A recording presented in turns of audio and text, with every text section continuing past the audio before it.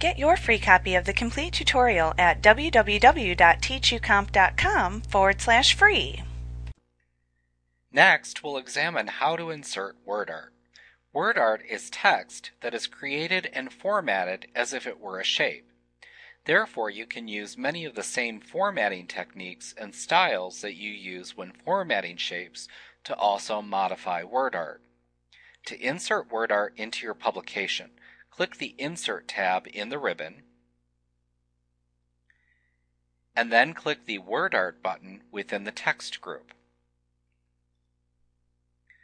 This will display a colorful list of WordArt choices for you to select from in a drop-down menu. You click to select the style that you like.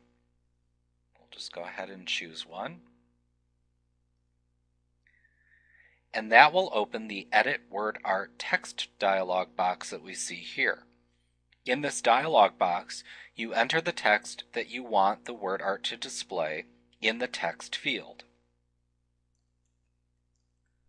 Like that. You can also select the font to use from the font drop-down if you want. Right here. We'll leave it on Arial. Then, set a size for the font by using the Size drop-down. We'll go ahead and increase that to 40. You can also click either to bold or italicize and apply those features to the text if desired. After typing the text for the WordArt to display, click the OK button to automatically insert the WordArt into the publication page.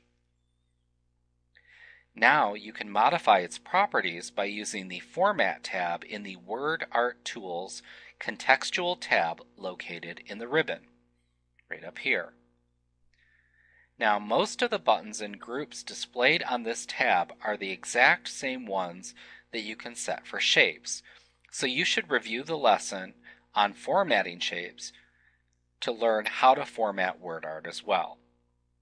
However, there is a group at the left end of this tab called Text, right over here, that's unique to WordArt.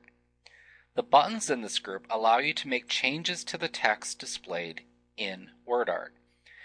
You can click the Edit Text button, first one here, to reopen the Edit WordArt text dialog box where you can edit the text if needed. You can click the Spacing button right next to it to display a drop-down menu of choices that allow you to set the amount of spacing between letters in your WordArt. Clicking the Even Height button right here allows you to make all of the letters in your WordArt the same height, both uppercase and lowercase. Clicking the WordArt Vertical Text button toggles the letters in the WordArt between vertical and horizontal display each time that you click that button. And finally, clicking the Align Text button right here allows you to set the horizontal alignment of each line of text displayed within the WordArt. You can make any choices you want. We'll leave that on center. And you can then click out to display the WordArt that you've inserted into your publication.